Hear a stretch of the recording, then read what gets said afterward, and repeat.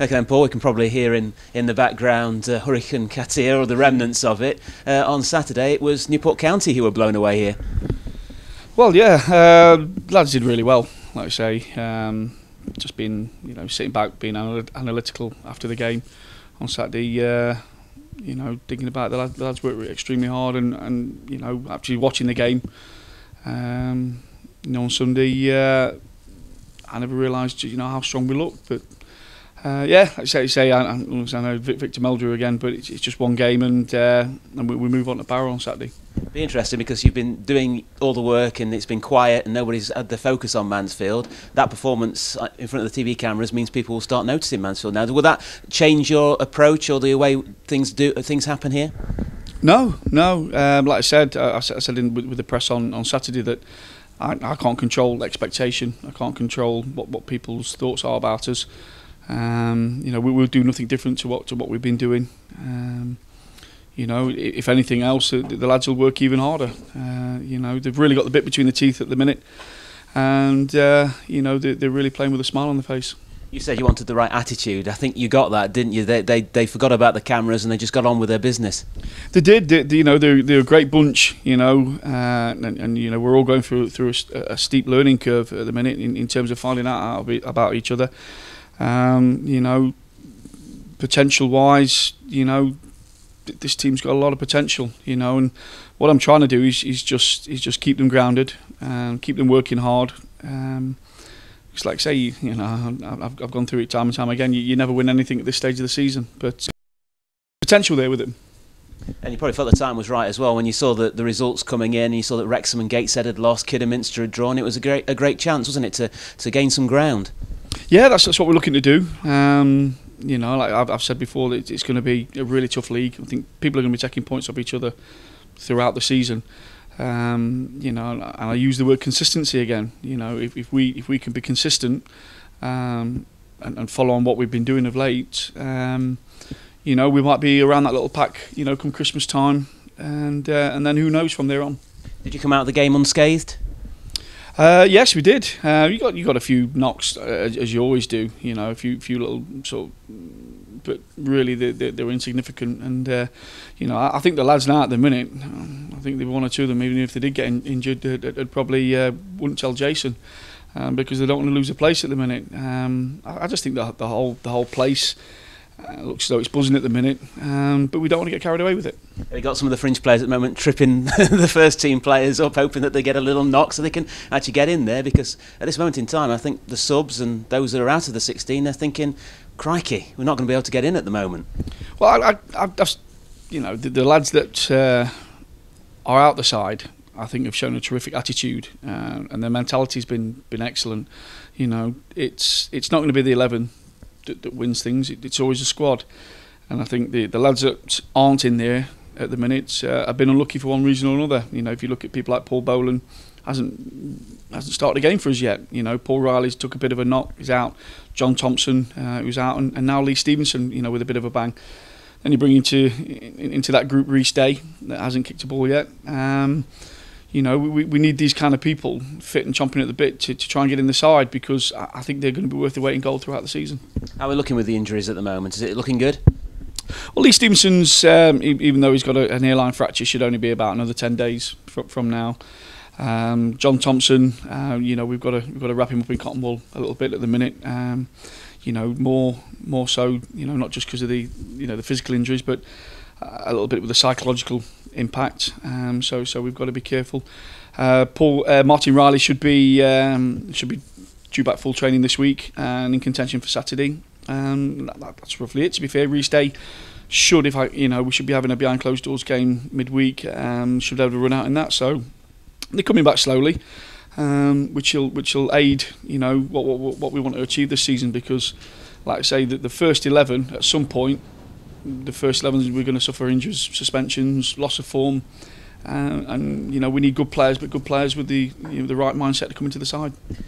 On to Ben Futcher now. It's a question that we ask you every week. What's the situation with Ben? Are we close to tying a deal up for him? Well, I've spoke to Bury. Everything's been sort of agreed. Richie's agreed for the lad to come. The lad's really keen on coming. Really, I just need to okay everything with with the chairman, and hopefully we can tie Ben down to a longer term loan. He's been immense for us, not just on the pitch, to be fair, but in the dressing room as well. The man's a winner. That's what kind of players we want at this football club. You feel that there's going to be no problems when you do speak to the chairman, that you are going to get the money out of him, because he was here on Saturday and he must have been very impressed with what he saw. Yeah, he's the chairman doesn't get carried away, which I can fully understand. We're only sort of 8 games in, and the chairman understands that Ben's a good player. But like I say, we've got a wage structure to deal with. Well, I have. And we've got to make sure that he comes within them sort of boundaries. And Matt Green as well continues to be a phenomenal player as well. Is that something that you're hoping to tie up as well? Are you trying to move that forward? Well, we want to keep Matt at the club. It's as simple as that. Now there's a long time. His loan runs out at Christmas time. I think Matt's loving it here. I spoke to him once or twice, and he really enjoys it here. You can just tell with his football anyway. With the football's body language when he plays out there. You just look at the team ethics, the team spirit. When we score goals, I think he's enjoying his football. I believe in that Matt Green's going to score goals for his club. And I think Matt believes that. We want somebody. Those kind of players. You need at a football club if you to get success this season. So I'd like to keep him, but like I say, there's at this minute he's an Oxford United player. We have to understand that, and I think there's a long way between now and Christmas time. So, but yeah, I mean, I'd love him to stay at the club. Someone who's probably been unfortunate is Nick Wood. What's the situation with him now? Well, Nick, I've got to speak to the chairman today, just regarding Nick. Hopefully, we might be able to get something done with Nick. But once again, as in the Ben Futcher situation, it's about pounds and pence and about him coming within a wage bracket. So I need to speak to the chairman regarding that, see where we are in terms of the finances, and to see what we do with him. The thing with Nick is that now we've got Martin Riley coming back, we've got Rhys Day coming back. I'd like to keep Ben Futcher, as well as I'm hoping that John Thompson might be back in sort of light training probably within the week or so. So that means we're going to have a lot of centre halves at the club. So we've got to listen to what Nick's got to say, because Nick's got to understand as well. Nick wants to play football. So I'll sit down with the chairman, sit down with the lad, and then hopefully we'll come to a decision that'll suit both parties. Tom Naylor last week at Derby, this week at Fulham. It must be an exciting time for him, especially I think he's got a reserve game tonight, isn't it? Manchester United or something, I've heard. Yeah, Manchester United. I mean, I was joking the other day that he's probably taking his autograph book with him, when he plays today.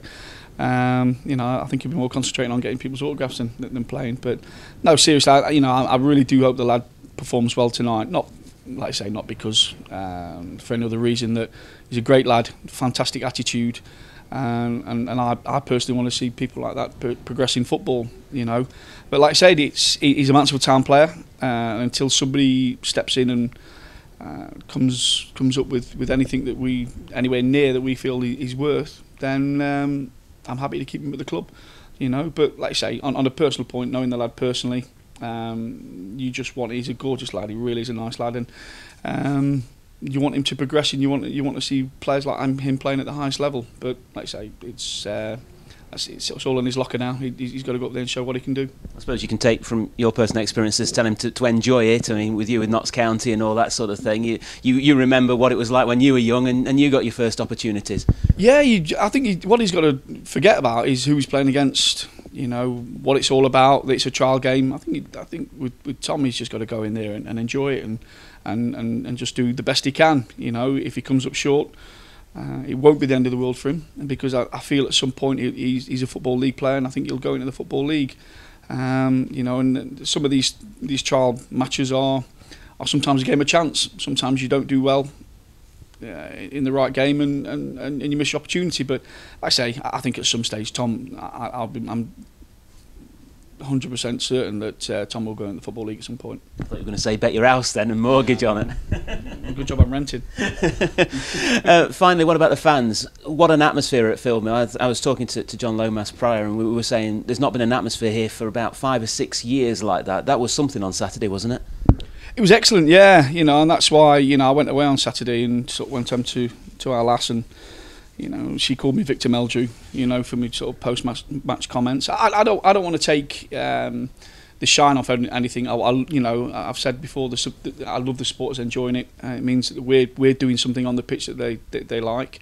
I don't want to let the players stop enjoying it, because this is what we're all in it for, to win football matches. You know, my goal at the minute is to try and get this club out this league, or to get them into the playoffs, and you know, to make it successful. So I have to keep a steady hand on everything.